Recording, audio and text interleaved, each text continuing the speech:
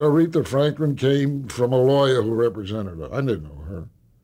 And the lawyer liked me and put me in touch with her brother, who was his reverend in Cleveland. And I convinced him, however I did it.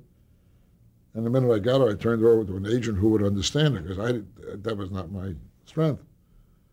But Sam Cooke, one of the record company owners, told me about a record breaking out in Detroit. Records used to break in one city or another city, and then disc jockeys would pick up on it and start to play it. And I chased him, and it's a great story. He's coming, his manager, I said I wasn't going to do stories. His manager is named Bumps Blackwell.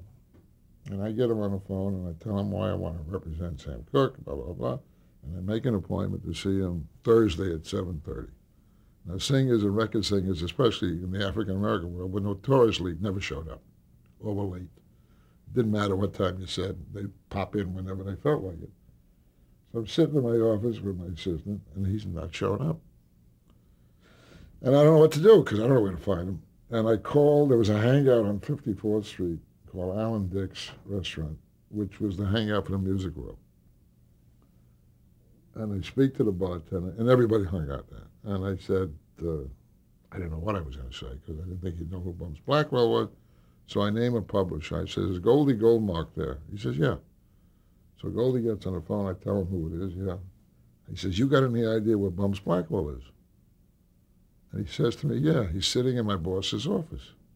Now, his boss was not only a publisher, he was an agent. So the guy I'm waiting to see is sitting in another agent's office. Now, I don't know what to do. And where I came up with this inspiration, stupid. I said to my assistant, get Bumps Blackwell on the phone at this guy's office. And I get on the phone and I impersonate a black comic whose name was Timmy Rogers. And I do a terrible impression of Timmy Rogers. And I say to Bumps, it's Timmy. I'm doing this, right? You better get your ass over here, because I can't wait any longer. No, after I get him on the phone, I tell the girl it's Timmy Rogers. He gets on the phone. I said, it's Auerbach. You better get over here now, because I can't wait anymore. I'm not going to wait, blah, blah, blah.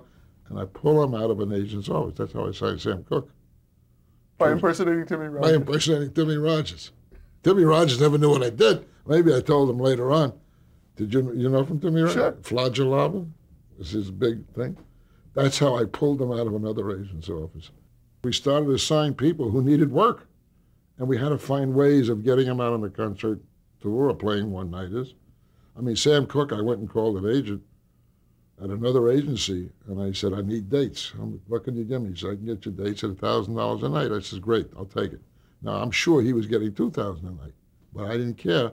Sam Cooke was working. He was getting $1,000 a night. This agent today is at William Morris. That's 30, 40 years later. I had lunch with him the other day. But he was booking Sam Cooke for me.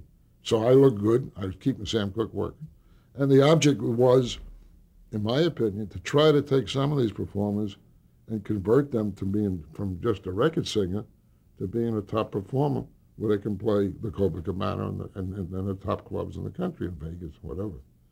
So I would work with them on developing an act and then book them into the Copa or whatever and see if they could make the transition. That was the game plan.